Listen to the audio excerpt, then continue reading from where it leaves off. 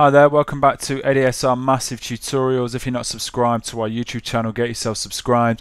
youtube.com/ADSR Tuts. In this tutorial, we're going to continue looking at setting up MIDI controllers with Massive and using automation with Massive inside Logic. Here is my DAW. So we've got this kind of bass sound, auto bass. I actually included a link to download this patch, so there's a link on the screen and you can just download this patch directly from the massivesynth.com website. So we're not going to recreate this patch, but it's just so you've got that patch if you want to follow along with this tutorial. And the reason I chose this patch for this tutorial is because we've got a nice DAF filter inserted in there, and that's just going to control the sound nicely. And what I've done so far with this bass, as I played for you at the start of the tutorial, was I've set up some automation here with the filter cutoff, the filter cutoff on filter 1, where the sound is being routed at the moment. We're hearing just filter 1,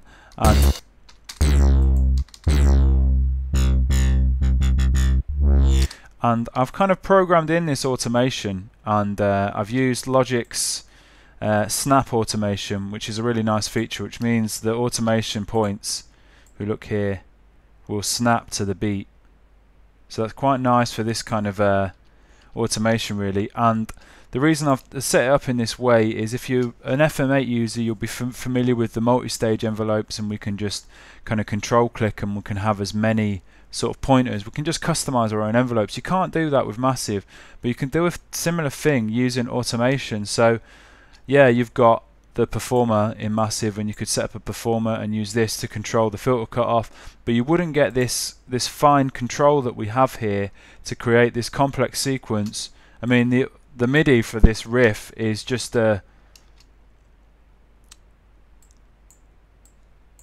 get it up here, it's just a C note, it's just a C3 sustain, and that's it. And we've got a little bit of pitch bend in there, that little fill, and just got busy with just programming some kind of sort of filter cutoff automation. So it's acting a bit like an LFO controlling the cutoff, but what we've got, the advantage of doing it in this way, is we've got that precise control, like,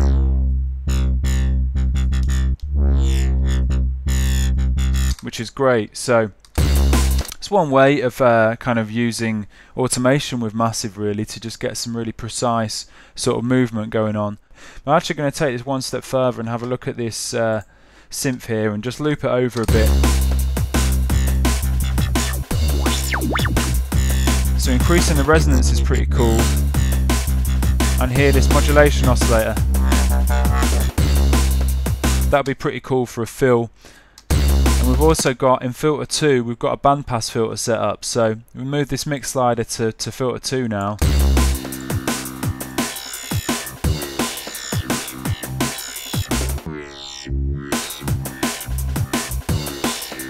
With quite a high resonance value on that bandpass filter, moving this cutoff frequency around sounds pretty cool. So I'm going to set up some MIDI controllers here with Massive, and in the previous tutorial I showed you how to do it inside Logic. In the first tutorial in this series I showed you how to do it with Massive in standalone mode. There's a couple of comments come back, a bit of feedback, and someone was experiencing similar issues setting up using MIDI Learn in Massive inside FL Studio. So I think the way to go is, if you're using Ableton or Cubase, FL Studio or Logic, is to use the Logic preferences or Cubase preferences to set up, rather than using Massive MIDI Learn.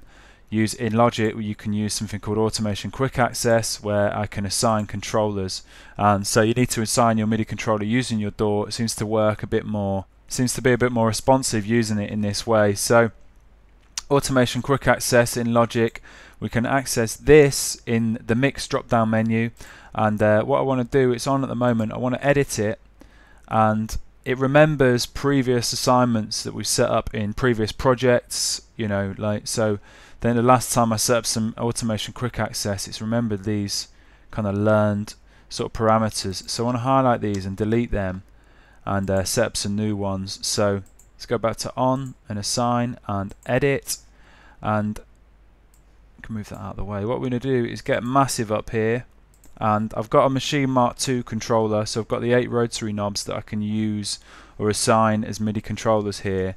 So with Automation Quick Access on, it's ready, it's waiting to receive a MIDI message. So what I'm going to do is I want to set up some MIDI controllers to control the resonance, the phase of this modulation oscillator, and filter 2, the bandpass filter, the cutoff frequency. So set up our first controller, click on the resonance control, move our controller there, and that's assigned that parameter there, and click on this phase of modulation oscillator, then move our second rotary knob on the Machine Mark II controller, or if you're not using whatever MIDI controller you're using, go onto the second kind of controller and assign that there to the phase of the modulation oscillator. And then the third controller I'm going to assign is a cutoff frequency of filter 2, so click on the cutoff frequency and then move your controller. So I've set up my 3 controllers there. If I close Massive down, you can see it's learned all of them here: filter 2, cut off, the modulation oscillator, and the resonance. And I want to go back to this Automation Quick Access, hit done, close these up, and now let's just play the sequence back. Got my resonance there, my phase, and if I move this mix slider down, I've got the frequency, the cutoff frequency of my bandpass filter. So let's go back to Logic here and set this channel into latch mode. So it's just going to read, basically it's like recording automation with it in latch mode. So with it in latch mode, first thing I'm going to do, move the resonance down to 0. I'm going to record in some automation on the resonance here. So with it in latch mode, let's just play it back. A bit of a resonance sort of sweep. So that sounded pretty cool, and it's recorded in that resonance sweep there. So let's give that another spin.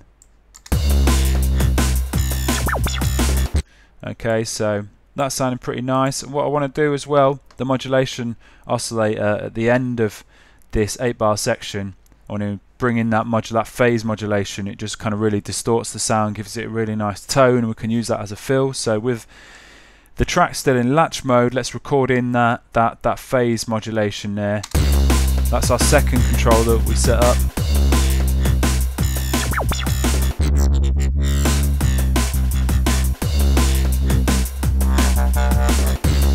And there we go, there is our phase modulation automation there. So that's sounding pretty cool. So what we could do is duplicate this sequence over, copy the automation, and on this second section, this can be like a transitional kind of or alternative kind of section really. Move the mix slider down, so we've got the second filter controlling things now. So it's actually recorded that automation in, hasn't it? Because we still had it in latch mode.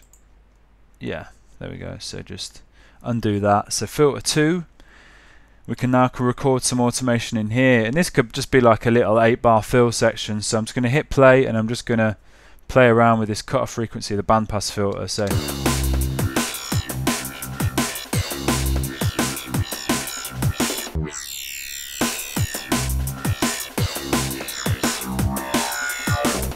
okay, so it's recorded all of that in. I mean, you can go in here and you could tweak this if you wanted. I quite like recording automation in live. It just gives it a really nice sort of organic vibe. So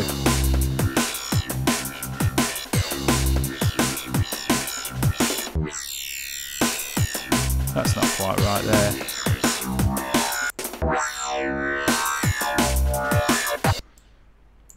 Remember, once you finish recording your automations, especially in Logic, you need to put it back to read mode, because if it's still in latch mode and you start moving controllers around and stuff like that, it's going to read that as automation. You're effectively recording more automation in. So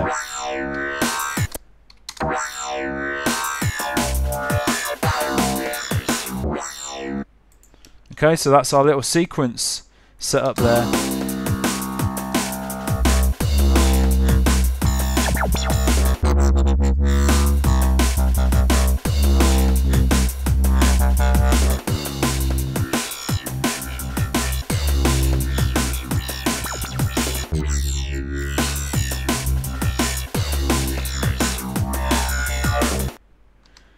Okay, so I hope you enjoyed that tutorial. I hope you found it useful, just getting up all the automation lanes here so you can see what we've kind of done there. So yeah, I hope you found that tutorial useful. Any questions, please get in touch, and make sure you come and check us out in the next video. Going to be delving into more sort of setting up MIDI controllers and using automation in Massive and stuff. So alright, thanks for watching. Cheers.